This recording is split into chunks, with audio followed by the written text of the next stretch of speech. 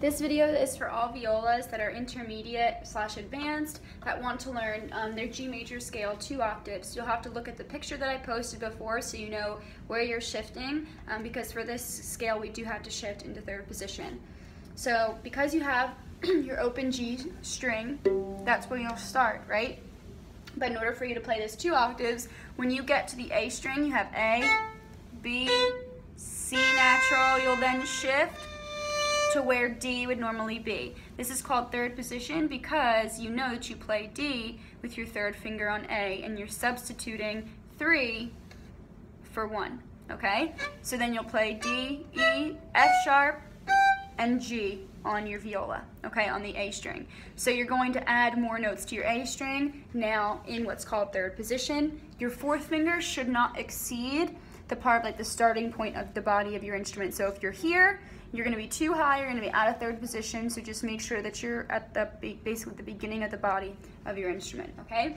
So G major has 1 sharp, F sharp, not C sharp, so really let's make sure that we have C, it's C natural, okay? Focus on your intonation, and if you need help, watch my fingers first. So we're going to play this in half notes, starting on open G.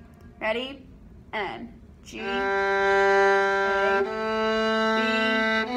C natural, open D, E, F sharp, G, then A, B, C natural, then you shift, F sharp, and G. Okay? So you'll definitely want to practice probably that shift going from 2 to 1.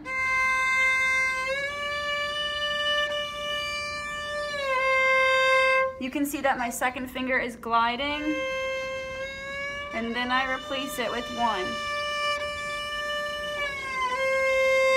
Okay, my elbow is coming around the instrument and my thumb is following my hand around, okay? So it's not hanging out back here.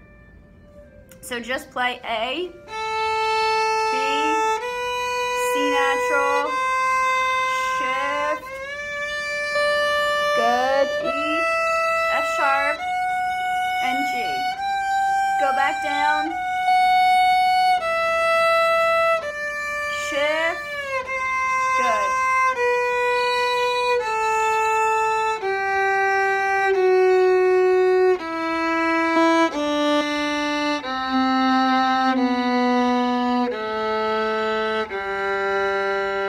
And that's your G major scale 2 octaves. I also challenge you to now try to do it slurred, so maybe 4 notes to a bow. So that means you're going to play G, A, B, C, D, right? And you're going to change the bow after 4 notes. So let's do that slowly.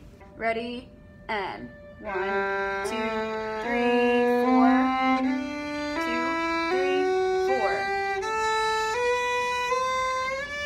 1, 2, 3, 4.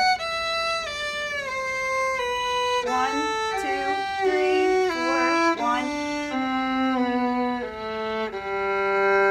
And that last note is in a category by itself, okay? So see if you can work on that, and if you have any trouble, you know to see me, okay? Happy practicing.